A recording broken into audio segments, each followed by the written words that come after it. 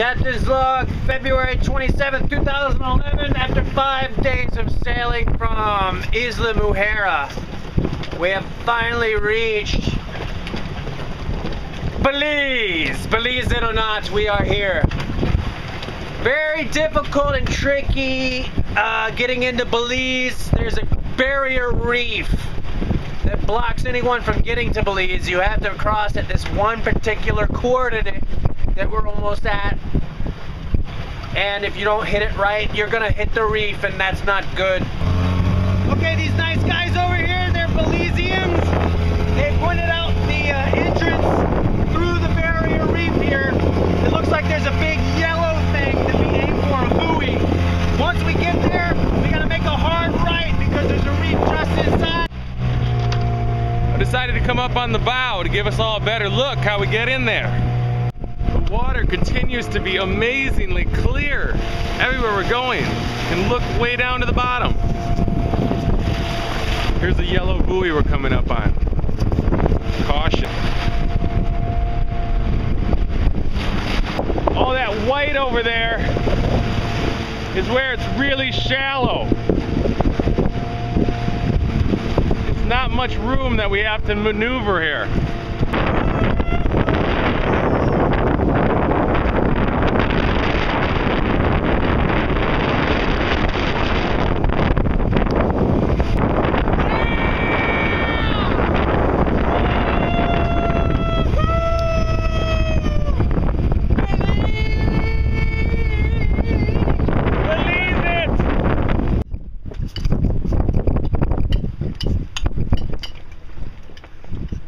I'm very proud to say here on February 27th, 2011 that I have successfully navigated us to Cape Calker, Belize without a chart. All I had were coordinates provided to me by Captain Glenn Sexsmith. And it turns out he's still here. I just spied his boat through my binoculars. So we're gonna engine up here and park ours anchor-wise next to the SV Kachina, the boat skippered by Captain Sexsmith.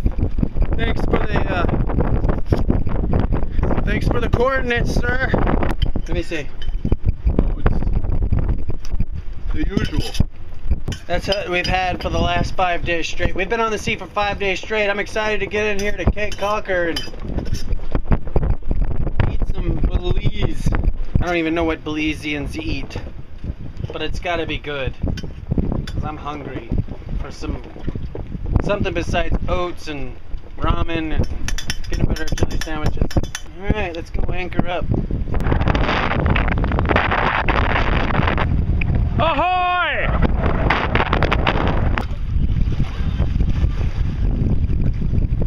Captain Oos is trying to secure our anchor.